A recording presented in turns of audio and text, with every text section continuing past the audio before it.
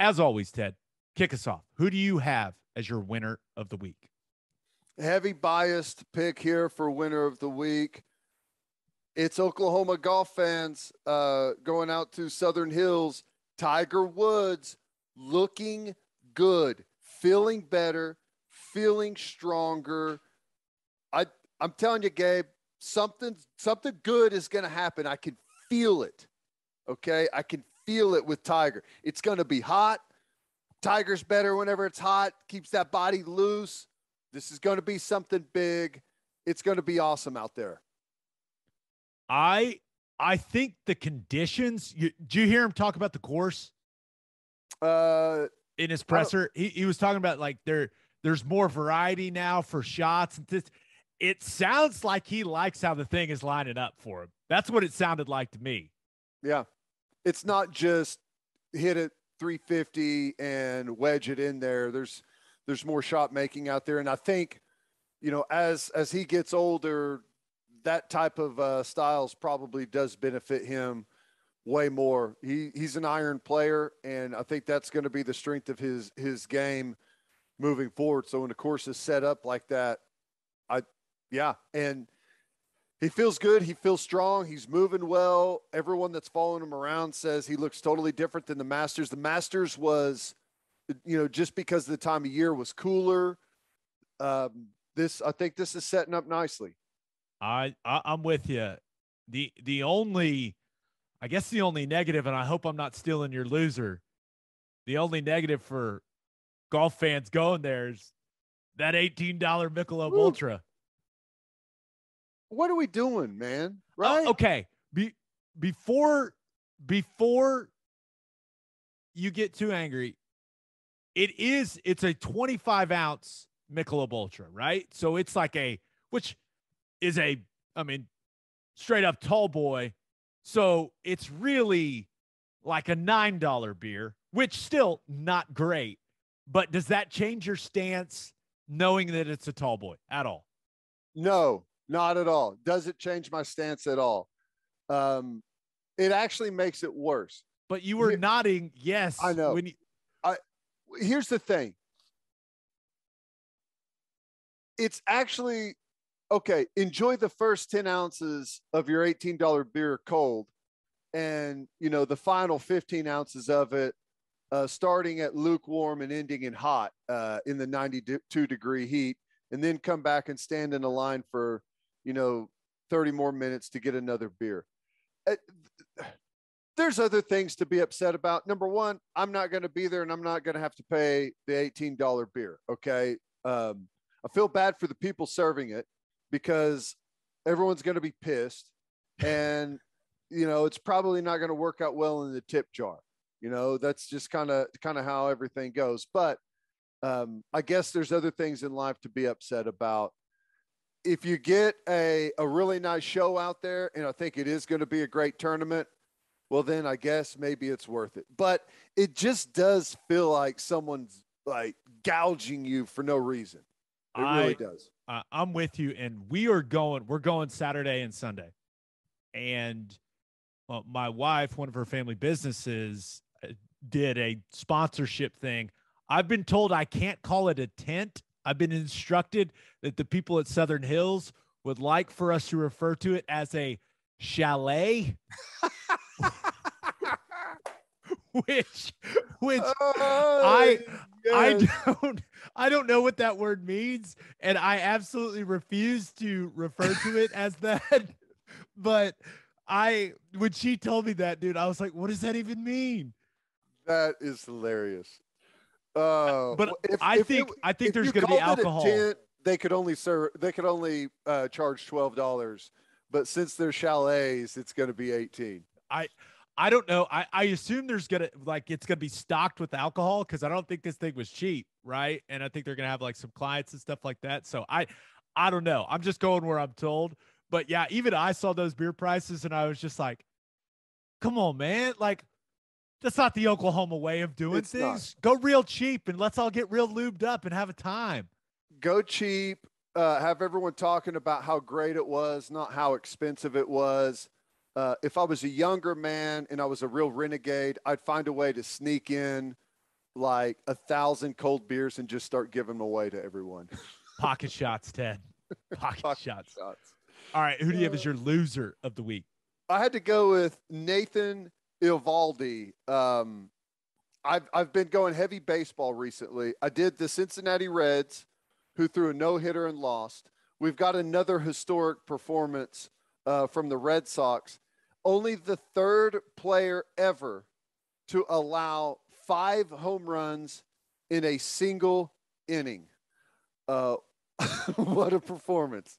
I feel bad for the guy. You never know what's going to happen. The other thing is it's the Astros.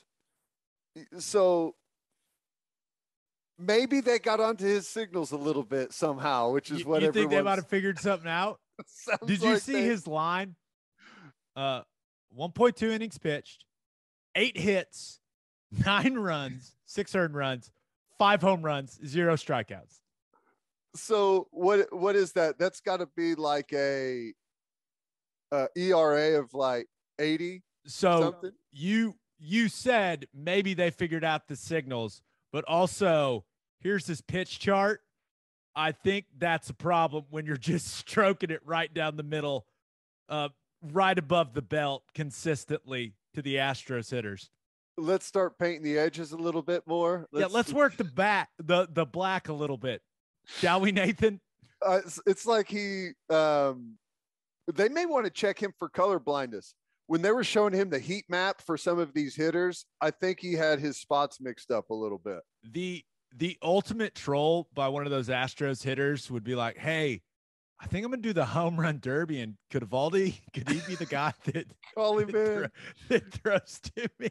Hey, I know we've only briefly met before, but what are you doing All-Star Weekend? You got anything going on? You free? You got some free time? You don't have a trip planned, do you? You should save your money. I'll send you an Astros uniform, and you can just deal it up for me in the home run derby. No, I thought that was unfortunate, but notable nonetheless. Look at you. Football guys talking baseball. That's what we do, apparently. That's what happens whenever you've got a kid playing baseball these days, I guess. You start to Are you becoming like a big baseball guy because of your son? Or no? Reluctant? I definitely enjoy it more now because it kind of brought me back into it. I played whenever I was younger, and now I'm playing catch, throwing a baseball, 3-4 times a week now. So yeah, it does get that fired up a little bit more. Okay. All right. Let's get to my winner and loser. But first, First Fidelity Bank is a full-service financial institution based in Oklahoma with tailored solutions for all your personal and business needs. Checking accounts, saving accounts, home loans, and much more. They do it all. Whether it's online banking from your computer or mobile banking from your phone, everything is stress-free with FFB. Making mobile deposits, paying bills online, and moving money to different accounts could not be easier. First Fidelity Bank provides free ATMs worldwide, making banking convenient wherever you are. They also give back to the community. FFB donates a total of more than $500,000 to local charities and educational foundations. Make your life easier and go bank with First Fidelity Bank. Visit ffb.com for more information. And if you are a whiskey or bourbon drinker, stop what you're doing, head to your favorite liquor store and buy some Balcones products. You got to grab some of Balcones Lineage Single Malt Whiskey. It was just voted one of the top 20 whiskeys in the world by Whiskey Advocate, and you'll be shocked by how affordable it is. Also, you got to snag some of Balcones Baby Blue Corn Whiskey. It's made from blue corn. That's the fancy corn. And that is why it has won more than 25 awards. Last but certainly not least, you got to buy some of Balcones Pot Still Bourbon. Its big flavors make it the perfect bourbon to drink year-round. Remember, in 2012, Balcones Single Malt won the Best in Glass competition, beating brands like Johnny Walker and Macallan, and became the first American distillery to win that competition. This stuff is the real deal, people. If you love great whiskey and bourbon at a great price, then Balcones products are the only way to go. The whiskey may be made in Texas, but the owners, they're from Oklahoma. To find a liquor store that has it, visit balconesdistilling.com. All right, for my win of the week, thought about going with Steph Curry. And I know the Western Conference Finals, they have not started yet as of this recording, but 13 years after leaving Davidson College, Steph Curry graduates. Pretty cool. I like when the guys go back and get their degree, but I don't think it's a coincidence that he did it because Davidson only retires the numbers of players that have graduated. So Steph Curry, by far the most famous person ever from Davidson, doesn't have his number retired yet because he hasn't graduated. I love that. And they're like, nope, you got to get your degree. And he went and got it. That's awesome. Did you see Jerome Bettis graduated? Climbed the steps. Yeah. That was pretty cool. He was like, yeah. Yep. Very cool. Nice to go back and get that done.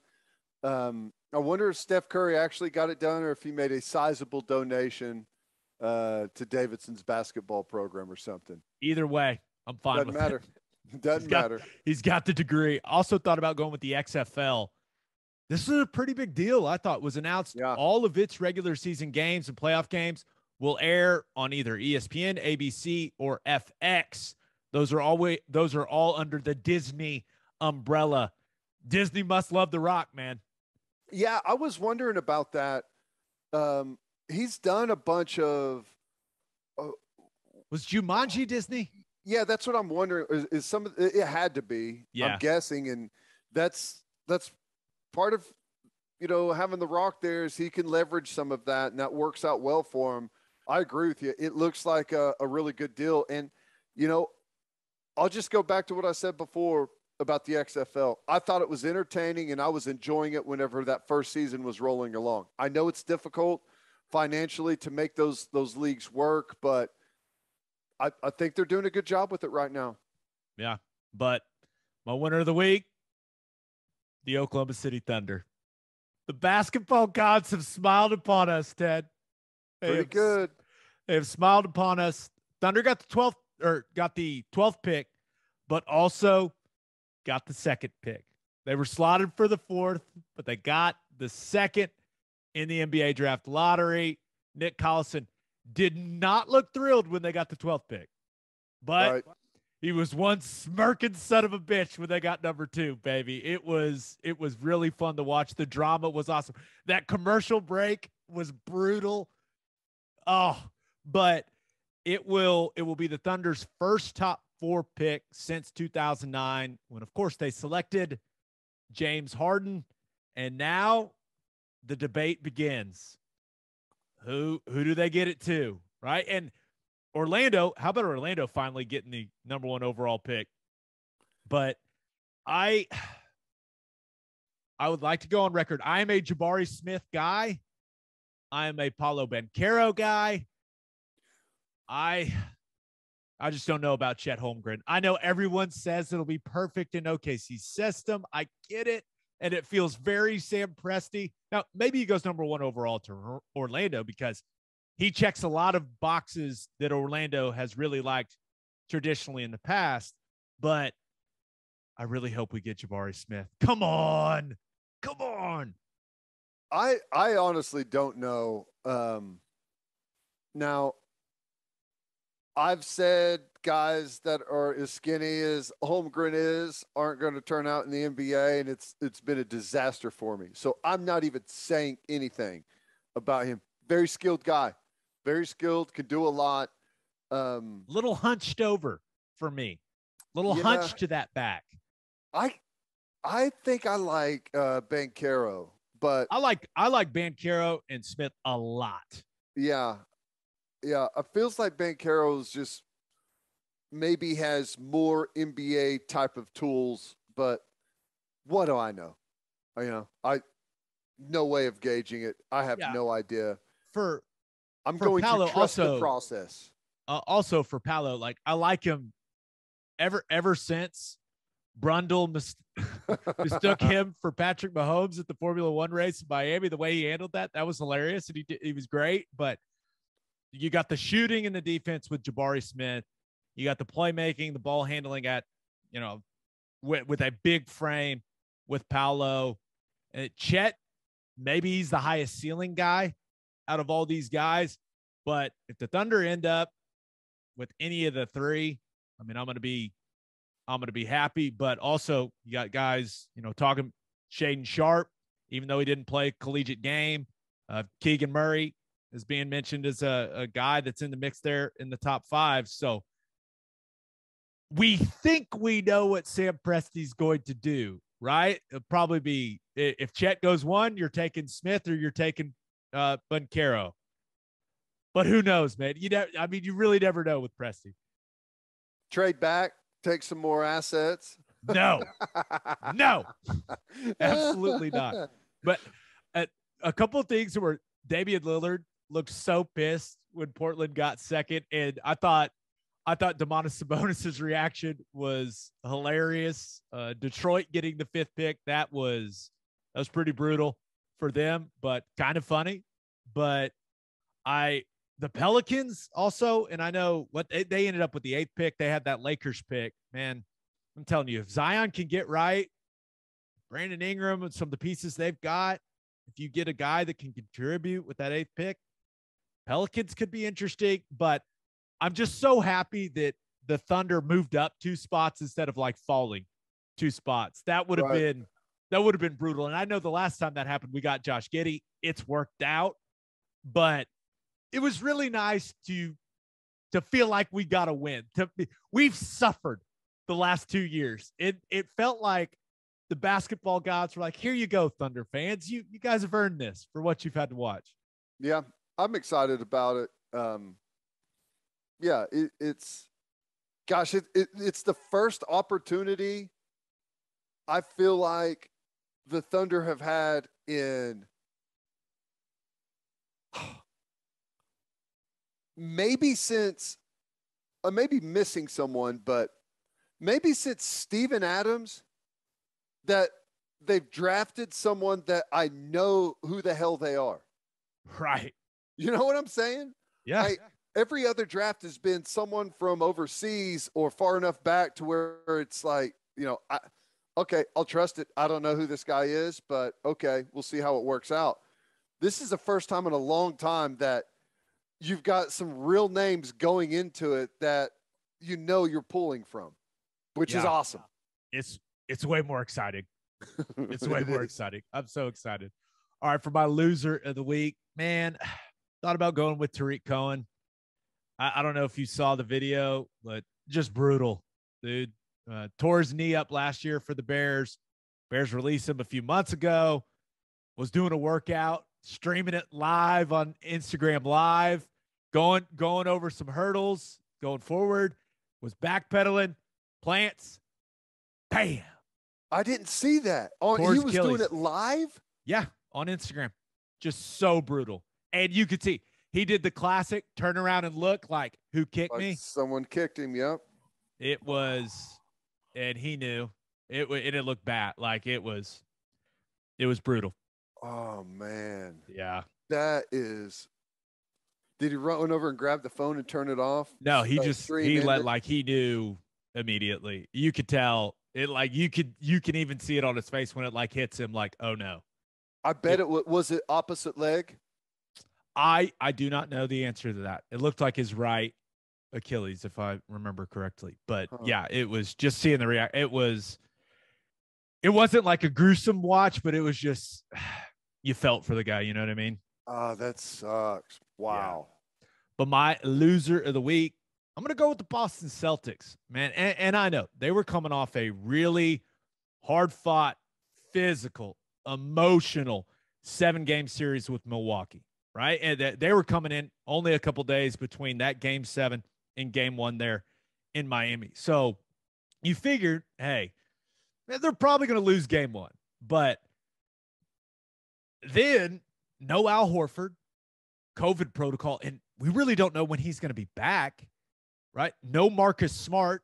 He's got a foot sprain. He's a big, powerful guy. I don't like when NBA players' feet are bothering them. But all that being said, they came out and they looked really solid in the first half in Game 1 against Miami. And I think they were up as many as 13.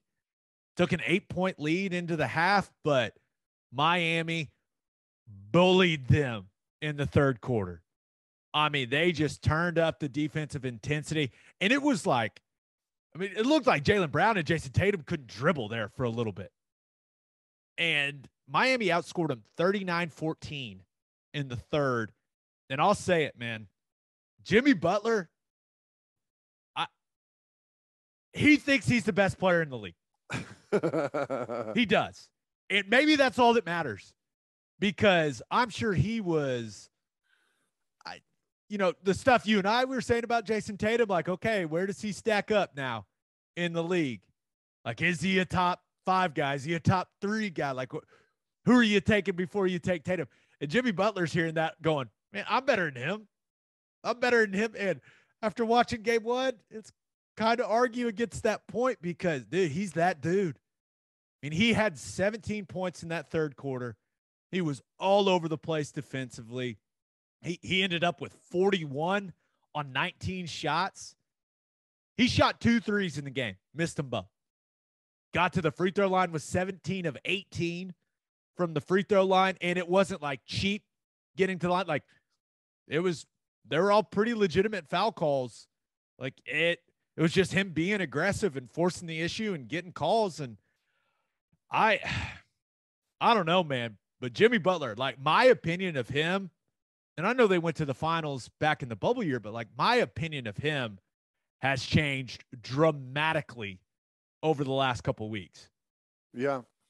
I don't know, this could be a bad take, but a couple of things. Number one, I feel like the Miami Heat are way closer to how Boston plays than Milwaukee was.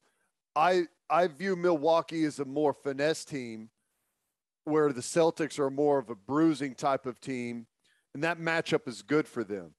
But whenever you go up against someone that plays that same way, I feel like it's a little more difficult of a matchup. Could be wrong on that. And the other thing is, it felt like one of those games where, and you'll see this in the playoffs, sometimes if a team wins, like, say they win the first 2 games at home, well, the first game they go on the road is almost like we're playing with house money. And if you're up at the end of the third, okay, because the fourth quarter is brutal. That's whenever the physical discomfort comes in. You're tired. You're beat up. It's like, where are we at the end of the third? Are we in it? Yes. All right, let's fight for it. No. Okay, you guys can have this one. We're coming back to battle in the next game. I will give Boston credit. They made it a little interesting. Not that interesting, but a little interesting. There late in the fourth, cut it to like 8 or 9. But, yeah, as far as now they need to get Horford back. I thought they really missed Marcus Smart and what he brings defensively. He allows them to be so versatile defensively and how they switch things. But and maybe he's the guy that I feel like him and Jimmy Butler have the exact same mindset, right? Where, like, they think they're the best players on the planet. Yeah. And I do want to see a couple of matchups in key fourth quarters between, some one-on-one stuff between those two guys. That'll be fun. But Tatum, he was really good in the first half. And then the second half was just really underwhelming. Turned the ball over a bunch, had like 6 turnovers in that third quarter, had 7 on the game. That was surprising. They really pressured him. I thought PJ Tucker coming back out there after the ankle kind of set the tone for the Heat, that Heat culture, man. But it's tough, man. It all goes back to Jimmy Butler for me. Like, he's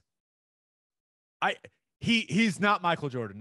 I am not saying that, but, like, attitude wise, he's starting to give me some Jordan vibes, where it's like the guys on his team are like, hey, we got Jimmy. Like, he's going to take care of, like, he just, I mean, you could tell the confidence, man. And they had all kinds of other guys step up. On both ends of the court too. That's rare.